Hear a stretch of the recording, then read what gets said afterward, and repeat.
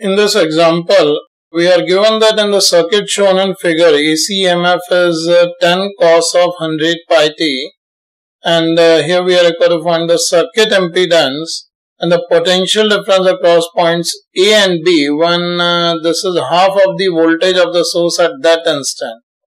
Now, in this situation, the very first thing we can directly calculate the circuit impedance,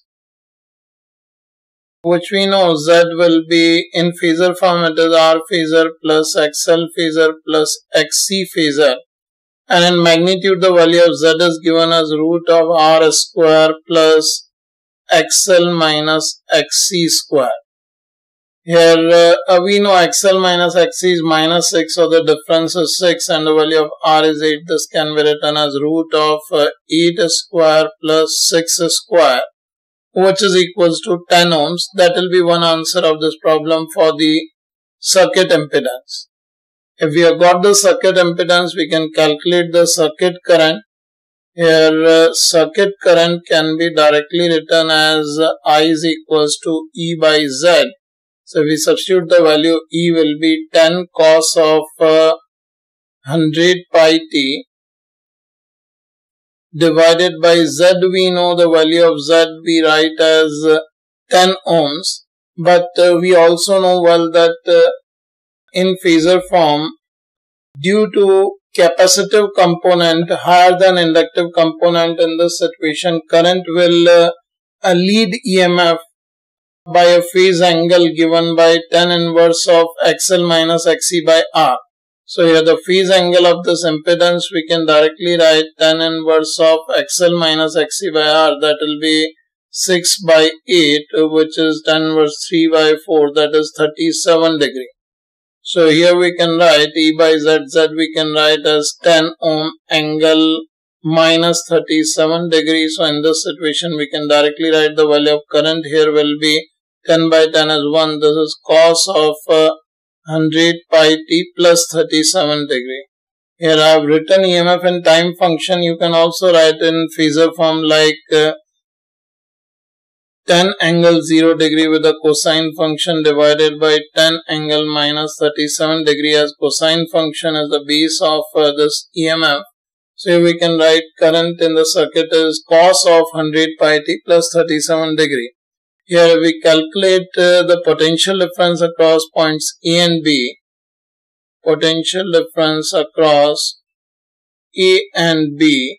In phasor form, VAB can be written as the current phasor multiplied by the total reactance between the two, that will be XC minus XL phasor.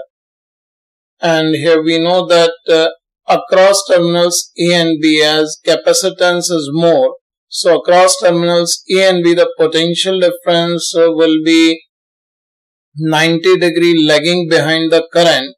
So here we can write the value of XC minus XL is 6 ohm. So this will be 6 multiplied by current will be cos of 100 pi t plus 37 minus 90. So this will be minus 53 degree. So this is the potential difference across terminals A and B as a function of time. Reason you can write here VAB phasor will lag behind I phasor by 90 degree because XC is more than XL. Because we know when capacitance component or the reactive capacitance is more than the effect of inductance in the circuit, the current will lead the potential difference. Now let's continue the remaining part of this problem on the next sheet. Now we are given that the potential difference across terminals AB is a half of the EMF of the source applied across the combination. So here we can write VAB is 6 cos of 100 pi t minus 53 degree is equals to 5 cos of 100 pi t, which is the half of EMF. EMF was 10 cos 100 pi t. Now if we open this term, this you can see it will be 6 cos of 100 pi t multiplied by cos 53 degree, which can be written as 3 by 5, plus it is 6 sine of 100 pi t multiplied by sine 53 degree, which is 4 by 5, is equals to 5 cos of 100 pi t. Now if we simplify the terms, we can take this cosine term on the right hand side. Left hand side you can see this 24 by 5 sine of 100 pi t is equals to, on the right hand side, see what we are getting, it is 5 minus 18 by 5. This can be written as 7 by 5 cos of 100 pi t. Here 5 gets cancelled out and we are getting 10 of 100 pi t is equals to 7 by 24.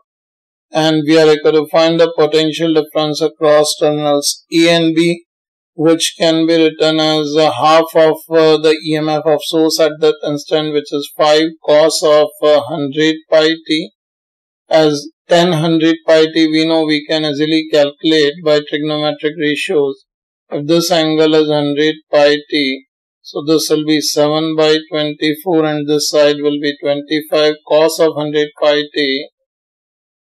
In this situation we are getting is 24 by 25.